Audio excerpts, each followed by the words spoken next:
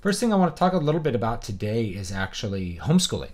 So, homeschooling is something that I think a lot of people are waking up to given the lockdowns over the past year, where their kids have been stuck at home looking at a computer to learn rather than going to a school and sitting at a desk to learn. So I think a lot of people are more open to the idea of actually homeschooling their kids and actually doing that work themselves because they are already kind of doing that work themselves. So if you're doing the work yourself, might as well, go full bore with it and get all the benefits from homeschooling. So there's a bunch of things that are beneficial to homeschooling. So if you have kids or you're thinking of having kids, you might have kids one day, you have a significant other and you've talked about kids, it's good to have a conversation about homeschooling. And I'll tell you that most of the conversations I had with homeschooling with my wife revolved more around practical and performance aspects of homeschooling rather than some of the more, political things that you can actually get into with homeschooling.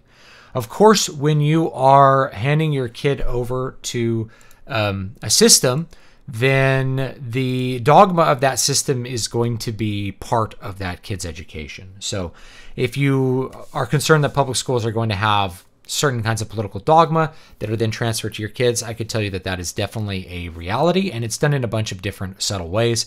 One of the most obvious ones is that built into public education is the assumption that public education is a good. So children are raised to think public education is a good, that them going to school is a good for themselves and for society. And it's something that is only seems to be challenged once you grow up and you start to challenge a lot more of the foundational dogmas, maybe of how you were raised. I feel like my generation, Gen Y and Gen X to a certain extent, are both more into homeschooling and are more questioning of the system because we were raised with a failing institution, with public education that got consistently worse and was producing worse outcomes. And there was constant political talk about how we could fix public schooling. I feel like the millennial generation seems to buy into it more because they didn't see the deterioration of the institution. They were only experiencing the institution after most of the technical degeneration happened, and so they were fully encased in the dogma. There's plenty of millennials that are out of that, by the way. If you're younger and you're like, wait a minute, I don't believe, I'm just casting generally what I've noticed is that people who are a little bit younger than me, but maybe not the Zoomer age or whatever, they tend to be a lot more committed to the idea of public schooling as a universal good. So once we challenge that, let's actually talk about homeschool as something that, yes, you can do homeschool, and it is probably going to be more beneficial for your child than public schooling. So as an alternative to public schooling. So the arguments that I think were very convincing for most of the people in my life were simply performance arguments. Kids who are homeschooled do better across the board academically than kids who are not homeschooled. Now, I'm going to give you a slight caveat to that, which is that there is a strong selection bias when you are studying homeschool versus public school, because you are selecting for people who have a higher education in general, because they're making this decision, and people who are, shall we say, more interested in their children in general. So you are, even if lower income brackets, you're really making a comparison of different people. People who are very committed to their child's education and upbringing, even if they are poor, are of course going to have better outcomes, even if their kids are in the public school, than the kids whose parents are generally disengaged from the educational experience. Now, that's actually a good thing. You want to select for being involved with your children's education and give them a better education in general. But there's also many other technical reasons why you should consider homeschooling. One of them is that we group kids by age in public school. Now, before I go any further, I am a credentialed teacher. I have a cleared credential in the state of California, which means I could teach in a bunch of different states. I have taught public school. I've taught at the university level. I've taught private school. I've taught individuals like lessons, guitar lessons and things like that. I've been teaching for, at this point, almost 20 years. I know what I'm talking about. So at the public school, we group kids by age, and we consider the age grouping the most important thing. As soon as you know any amount of children more than like 1 or 2, then you know that grouping by age is not academically efficient. You have a group of kids, they're all 10, they're all at different levels in the classroom as far as their skills, their learning potential in different subjects, their aptitude in different subjects, their interest in different subjects. So if you have Billy and Jane, Billy really likes math, Jane really likes stories. So Jane is a better reader than Billy, but they're both in the same classroom, and Jane has to sit around and wait for Billy to struggle through a sentence when you're doing the round robin reading thing to make sure that kids are reading the story, and you are basically doing a check on all of their skill levels. Jane has to sit through that bored to tears doodling in her textbook, not learning really anything because she's so far beyond what the other kids in the class who are needing help are at. Then consequently, she can't do math because the teacher is assuming that, because she's maybe below the level of everybody else, she ends up falling further and further behind in math. So at the high school level, which I taught at the middle school and high school level most recently, one of the things that we noticed that there were kids that arrived as freshmen at the high school, and they would be so far behind in one subject that it was literally impossible for them to operate in the normal classroom environment in that subject. Maybe just in one subject, but it would be, say, math. And so we'd go back and we'd look at their grades, and they would have failed every math class from a certain point onward. So in 4th grade, they were getting a C in math, so they were passing. 5th grade, F, and then Fs from then on to high school. Now, why did they make it to high school with Fs? Because we viewed the grouping of age as more important. It's more important that Billy is with other people that are the exact same age as him or within the same 12-month window as him than it is for him to actually learn math. So at the very core basis, very core organization of our public educational system, and this applies for private education too, because to get accreditation, you basically have to operate the same way a public school does. So this also applies for private school, and it's again why homeschool is really, to me, is superior to both private and public school. So we group kids by age rather than by ability level, and that is very academically inefficient. Either the kid is bored or he's behind, and only if you're one of those kids that's right in the middle of the average on everything and equally interested or disinterested in all your subjects is public school going to throttle you through at the appropriate speed for things. So if you're homeschooling, that means that you can have your kid, you could focus on your kid's weak points as much as you need to, and you can let them have accelerated learning with their interests and their strengths as much as you want. So the throttle is completely flexible on any subject that you're doing. I'll use my son as an example because he's in kindergarten right now. His reading level is way past where his age mates would be if he were in school. He would be completely bored to tears in a public school trying to read 3-word sentences when he can read basically at a 3rd grade level already. Now, his handwriting, however, he hates doing handwriting because he's bad at it. It's not really like behind his age level, but it's something that you have to really kind of coax him to go through and actually work on it. So his handwriting is not really at the same level as his reading at all. And that creates a little bit of a problem because he can compose sentences that he has difficulty physically writing down. So I came up with all kinds of different ways to work on this. So one of the things I did with reading was I had a 100-book challenge last year. And for that 100-book challenge, I had this stuffed Skeleton Bowser toy because he loves Skeleton Bowser. He thinks Skeleton Bowser is just this really cool character in a couple of Mario games that we've seen him. So if he read 100 books, he got this prize, this Skeleton Bowser.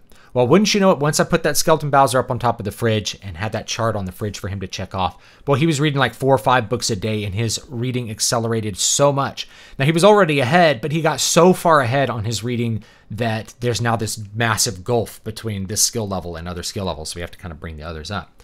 So imagine in school, you have a kid who's like not that interested in reading. How do you get him to be interested in reading? You have a 100-book challenge for him. Well, what about all the other kids, right? So you get to individually attend to the needs of your kids in a way that you just can't do at a public school. So their learning is at the maximum, has the potential at least for the maximum acceleration in every subject according to their aptitude and interest, which is going to help them develop faster and be smarter and be more competent in all of their academic subjects by the time they reach the end of school. Now, the thing that brings me to the next argument. Again, why they group kids by age, not by ability. It's because Academics, that is teaching kids actual things, is actually not the main goal of public education. It's not the main goal in fact, because otherwise you would group kids by their ability level, not their age group. So it's organized, obviously, not to get to any kind of goal of teaching kids the most that they can learn or making them the best kid that they can be or anything like that. Rather, you group them by age because that's where they are socially supposed to be. As soon as you spend any time with kids, you know that group 35 10-year-olds, some are socially advanced and some are socially not advanced. And they're behind in different ways. Some kids tell age inappropriate jokes. Some kids understand things that are way past their normal social level.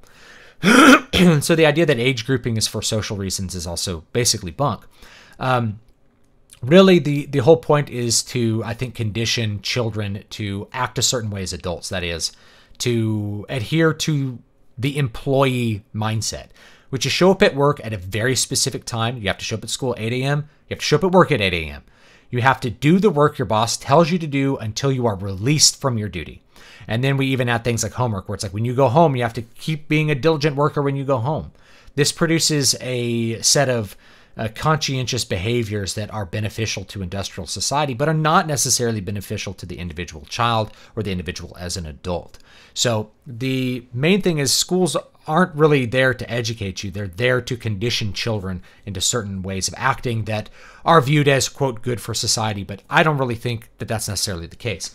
If I get to more of my political side here, the idea of conditioning someone to be a good employee is basically conditioning them to be a good slave.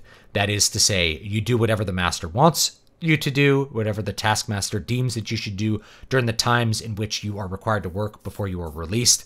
This is more like classical slavery rather than, say, American, like the American style slavery system before the Civil War. Classical slavery, you're slave, you were bound to your master, but you could actually earn wages. Slaves got wages, they got money, and they could even buy their freedom back in the classical period. So that's basically what you are asked to do, is like buy your freedom. Take out a huge loan on a house, go to work 8 to 5. And if we zoom far enough back, the economy basically views workers as a bunch of little interchangeable cogs. They're skill sets that happen to inhabit this shell called a human being. And so all the humans are interchangeable and movable as will at will. Oh, well, we need skill sets like this over in this city. We'll have everybody move here by offering a little bit more money for that skill set. I'm very cynical about that approach to humanity. And I think actually the internet, if the internet persists, could offer a solution in that people could choose to live in a community of their choice and then work remotely wherever their specific intellectual skills are needed. That would be a big boon to society. It would be a return to actual physical community of people that are like-minded individuals, share culture, share values, share a common interest in their locality and are willing to invest in it, rather than infinitely mobile, movable worker cogs that have no roots and no sense of permanency in what they're doing. That's basically what's happened to the Gen Y and the millennials. We've been completely atomized to where we have no community and no place to live. Well, if you're homeschooling, then you get to avoid that kind of conditioning. Now, there's some other objections to homeschooling that people come up with. Oh, they're going to be like socially retarded or something. And unless they're sitting in a little box, not permitted to talk to their friends for 8 hours a day, they get to do recess. Well, when you get down to it and you pull it all away, the only actual social time that kids have at school, unless they're breaking the rules, is recess. So why don't you give your homeschool kid recess for 30 minutes to an hour a day? That's what I do with my kids. I take them to the playground. All the neighborhood kids are there. They're not going to school every single day of the week now either. They go in like 2 days a week for some reason. I don't know. They have no idea what they're doing to try to stop kids from spreading their germs around. It's like only when you get a virus that could potentially kill grandma are you like, oh, kids are like germ factories. What do we do? Why are we having 40 kids in a room sharing snot with each other? This is actually not a great thing. Yeah, it's not. But if you homeschool them, then you don't have to worry about that, about constant like colds and things like that.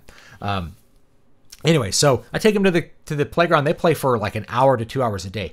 They get more play at the playground with kids of a variety of ages and different social levels who are friendly and will actually teach them different things The older kids are quite happy to teach younger kids how to play different games, how to play tag, how to play soccer, or whatever it is. This is how you throw a ball. This is how you do this. They're actually pretty happy to teach, because then they feel like the superior being. They feel like I'm in charge and I'm teaching somebody how to do something because I know how to do it. So they get 2 hours of social play every single day, and it's unstructured. They have to actually socialize with kids. That's more than what kids get at public school, where they have to show up in the morning. They get a 10-minute recess in the morning, maybe a 10-minute one in the afternoon, 30 minutes of play for lunch, if that, usually 20 minutes. Then they go home and they have to do 4 hours of homework. Brings me to my next thing. It's more time efficient. Turns out most of the day in public school is completely wasted. Now, I'm going to get to chat here, but I really want to focus on what I'm talking about. It's completely wasted because you lose all kinds of time in transitions. Just think about a high school. You have maybe 5 or 10-minute passing periods. That adds up to make a wasted hour every single day in transition. Plus, you're losing 5 minutes at the beginning of class to take roll. Before you know it, you're at 2 hours of wasted time during the day, during a high school day, which means there's only 4 to 5 hours of actual work being done, tops. Now, because you gain efficiency, like I talked about, because you're not wasting time where you're sitting around twiddling your thumbs, waiting for the teacher to help the kid who's way behind you, you can end up doing even high school level work in just a couple of hours a day. I don't have a homeschool high schooler, but I have family that have done it, and it's like they would get through their lessons in 3 hours a day, no homework. Why would you have homework? You don't have homework. That's independent practice, and you have your teacher, your parent there to help you if you need it. And the parents actually end up with more free time too, because they're not working. That's a bunch of extra time during the day that they can do other things. Start a business outside their home or something like that. Of course, I have a business with like YouTube and selling books. So I still have a job and I homeschool. And so that's the other thing too. I don't have time to homeschool. Well, it takes way less time to homeschool than it does to send your kid to public school. You gain a ton of efficiency. So in the extra time that you get, what are you going to do with your kids? Well, you can teach them to farm. That's what we do with my kids a lot of times, though I'm not great at managing time. It's one of my worst things with my kids. I tend to just let them play all day, but they get to play, and playing is a kind of learning too. And imagine that you're giving your kid a childhood with 3 times as much free time and play as the other kids. That's going to be really beneficial to them, and they're going to have a very happy childhood as a result, rather than having to sit in a little desk and not have to ask permission to go to the bathroom and all that kind of stuff. So you get to have a lot of extra time to do extra stuff. Learn music, learn art. Your curriculum could be whatever you want. Next one there. This was a complaint I think I addressed on Twitter, this idea that parents aren't good teachers. Well, the first time you do something, you're probably going to suck at it. Seems like a normal expectation. First time you decided to pick up a ball, you probably don't remember it, but you were probably not good at it. The first time that you tried to do anything, if you tried to play guitar the first time, you could probably play one note. You're not good when you start doing something. Well, neither are first-year teachers, and I don't think a lot of parents just pull their kids out of public school because they find out that their teacher is only 24 or something. What? We have a first-year teacher teaching my kid? Unacceptable. They don't know how to teach because they've never done it before. The only thing that's different between you as the parent and the teacher is that the teacher has done more teaching. The idea that there are educational experts and that their special education tools will enhance their teaching ability is just not true. It's really all experience, and most master teachers will tell you it's all about experience. You learn how to teach by teaching. You got to get in the classroom and do it to figure out how to do it. So your teacher prep programs, they're really about talking dogma. They are really about imparting dogma to students. It's mandated by the state. So like I had to take a diversity and equity class. This was a class about how white people bad and how even black teachers are racist against black students. That was an actual conclusion in the book and in the class, and we had to write essays about this, about racism and stuff. So it's just dogma. The other big one was technology. You had to take a whole class on educational technology. Well, if educational technology was so important, you'd think it would have had an effect on outcomes, when in fact it has had a net negative in general. They've actually done studies on this. Turns out kids with laptops don't have any higher academic achievement than kids using pen and paper. And in fact, they have found that teachers don't like the laptops because they disrupt the learning experience. They stop, they distract kids. They end up being a net negative. They inhibit the classroom environment and they don't yield any extra positives. So this has been studied many times, So the point I'm trying to make here is that technology is a dogma. Diversity and equity is a dogma. This is what we had to take classes on. And none of that stuff really ends up helping you in the classroom. And even things that focus on teaching techniques, it's like reading a book about how to throw a baseball. How are you going to learn to throw a baseball? Oh, let me see. Okay, you put your left foot forward. Okay, my arm needs to be behind my shoulder, and I need to pull with my pectoralis major, and I can throw the ball like this. You got to pick up a baseball and throw it to learn how to throw a baseball. And you got to get in the classroom and teach to learn how to teach. Same thing with writing, by the way, guys. People ask, how can I improve as a writer? Just do it. Sit down and write every day. And within 1 year, which is really not that long to practice a skill, you will have gained in ways that you can't even fathom. At the end of that 1 year, if you're writing even just a couple hundred words a day, you will grow so tremendously in your skills. You can't even believe it. So it's the same thing with teaching.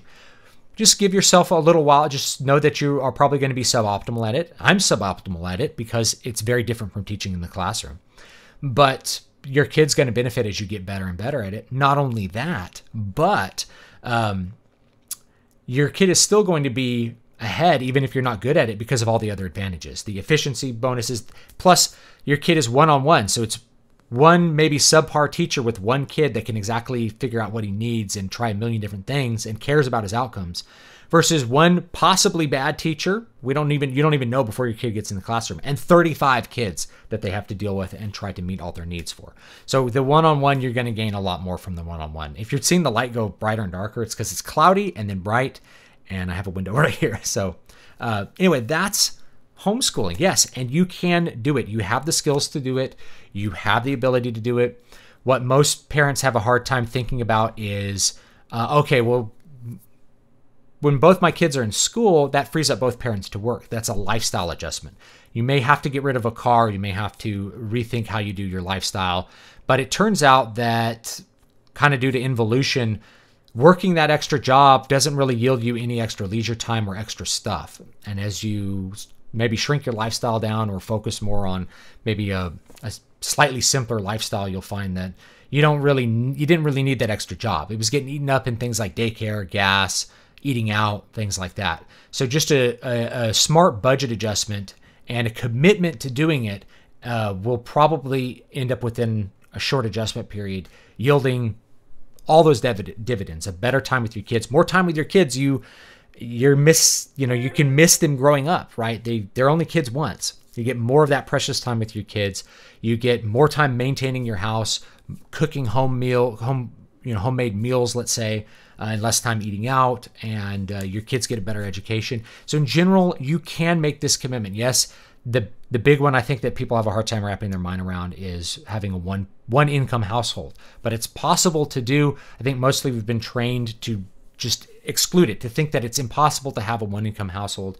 Yeah, you may have to do lifestyle adjustments, which is better to do when your kids are young or before you have kids, to think about this ahead of time like me and my wife did, than it is to build up your lifestyle and buy a bunch of stuff and have new cars. We drive old cars. Our cars are old. They're over 10 years old at this point. But they still run, and I'm going to maintain them and use them as long as I can use them so that I don't have to buy a new car. We made those decisions about our lifestyle level before we got married and had kids, and so we don't really have to think that much about it. Like right now, my wife is working a little bit further away from home because there's a lot more money involved. And the idea was that was going to be temporary because we're giving up time. It takes time to commute. And so you're getting paid for that extra time, but you don't want to do that forever. It's like once we achieve certain financial goals, hopefully we'll be able to let go the higher income job and go step down to a lower income job that's closer to home. We think about these things too, but everybody's so focused on trying to make the most money, they don't really think about all the trade-offs. So I'd encourage you guys to think about the trade-offs. And yes, you can do it. You can homeschool your kids and you can give them benefit. If you don't have kids yet, start thinking about this and talk with your partner about it, and talk about it if you're going to date a man or a woman. and think about how you're going to raise your kids, have that be part of the conversation. And you'll find it's actually very easy to convince people who are either are very, very committed to public school experience that they can do that. The last one I'll mention is probably sports. I was talking to someone, I think I was talking to Dean on Twitter, Dean Bradley. I don't think he watches the streams, but he's another author and he's in Texas. And I'm from Texas originally. And so I know this. Football's big. Sports are big. They're a big cultural deal. And the high school, especially in smaller towns, and there's lots of little towns in Texas. I'm from one. I'm from Lufkin. The football team is a big deal. And so being on the football team and everyone focusing on that is a big enough deal that people will probably want to send their kids to public school just to have access to sports. But there's other sports you can do that are outside of school. Because of the way that society's been arranged, our team sports tend to get organized through the school. So you're making a big trade-off in that your kid's getting a suboptimal education and having to sit in a little box and be trained to be a good employee so he could play a team sport. If the kid is not going to be playing football, that's actually not an option for my son because he has hemophilia. It's just too dangerous a sport for that. But he could do other things which are way more fun, I think. Like, he could take fencing or something, right? So there's a lot of other sports that he could do that are more individual, and even team sports. Because soccer traditionally hadn't been done through schools, you can do AYSO or club soccer. There's lots of sports that you can get your kids involved in that aren't attached to school. So you just have to think a little bit outside the box for that. Or, if you're really industrious, you could start up a homeschool football league or something, or just start up an intramural football league that is not attached to any school. You can always do that. Anyway, let's take a look at the chat, and then we'll have a little bit of fun today. I think I finished my soda. I brought a second one because this one was from this morning. Can't stream without the Coke Zero, you know what I'm saying, guys?